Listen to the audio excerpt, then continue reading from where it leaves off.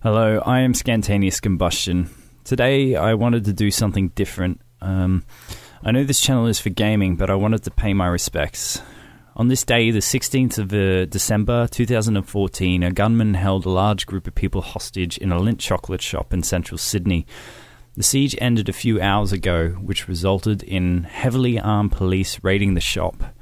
3 people were killed, including the gunman. A barrister and mother of 3, Katrina Dawson, and Lindt Cafe manager Tori Johnson tragically lost their lives.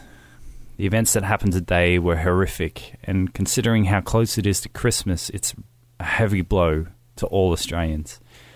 I send my condolences to the families of the victims in this event. If you didn't know already, I'm an Australian who lives in London on a working holiday.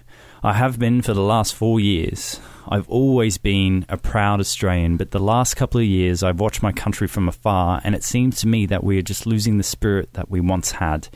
Being an Australian means living in one of the luckiest countries in the world, that everyone has a fair go, that you help your mates out, and that doesn't just mean your friends, it means your next door neighbour, it means your fellow man. And also, our spirit of volunteering is something to mention. Australia has one of the largest counts of volunteers to population in the world, and being an ex-rural firefighter myself, I'm very, very proud to be an Australian. We've always supported each other as a people, regardless of our heritage and our beliefs. I say this because the events of today will spark a lot of unrest between certain groups of Australians. My message is to say that let us not be controlled by the actions of one radical. There are always extremes in every ideology, and we can't let these outliers make us point fingers at each other. I don't want to go into specific details, but basically the way that some Australians treat ethnic and religious minorities is saddening. In this sense, it makes me very sad to be called an Australian.